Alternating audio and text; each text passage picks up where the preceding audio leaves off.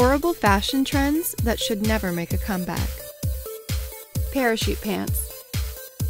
Parachute pants are basically a hybrid of harem pants, where the area from the knee up is considerably bigger and the crotch is halfway down the leg.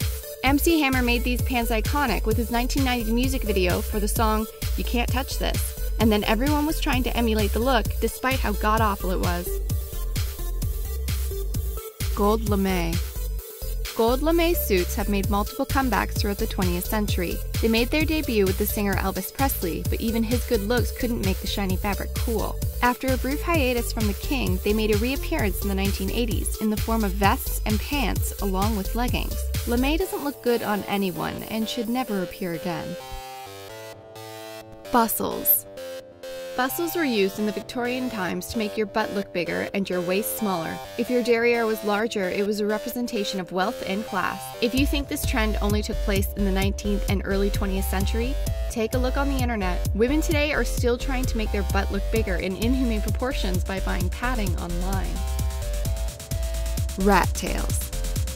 Rat tails are a single long piece of braided hair in the back of the head that is considerably longer than the rest of your hair, and they were very popular in the 1980s. Today, sporting a rat tail is considered to be very redneck or country. Plus, if you're wearing a hat, it looks like you're actually hiding a little creature under there.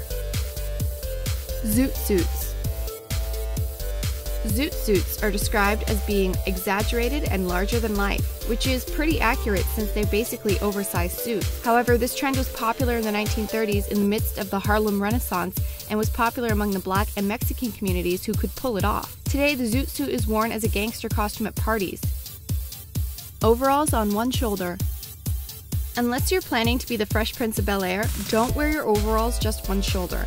Actually, let's keep your overalls in your closet in a box where it belongs. At one time in the 80s and 90s, they were considered to be fashionable, but they're more of a practical dress to protect your skin and real clothes from harsh conditions on the farm. They also tend to make people look larger than they are.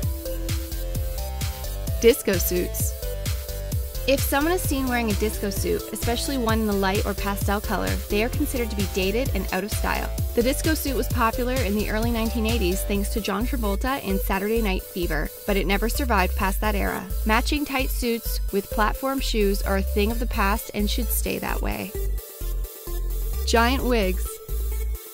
Large powdered white wigs were considered not only to be fashionable in the 18th century, but also a sign of high class and wealth. While you may be thinking it's silly to fear the impending return of this old-fashioned trend, consider the fact that people are buying wigs and weaves to try and make their hair look bigger. Perhaps we're just a few decades away from sporting these large wigs once more. Tracksuits.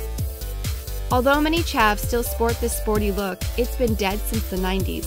Even worse, its descendant, the shell suit, became even more popular with flashy neon colors and funky designs. Unless you're going for a job on a rainy, windy day, leave the tracksuit in the past along with the oversized boombox it came with. Sagging pants. Despite years and years of people showing utter disgust for this look, the sagging pants seem to make a comeback every few years. Gang members and cool kids will pull their pants down past their butt, holding it all together with a belt.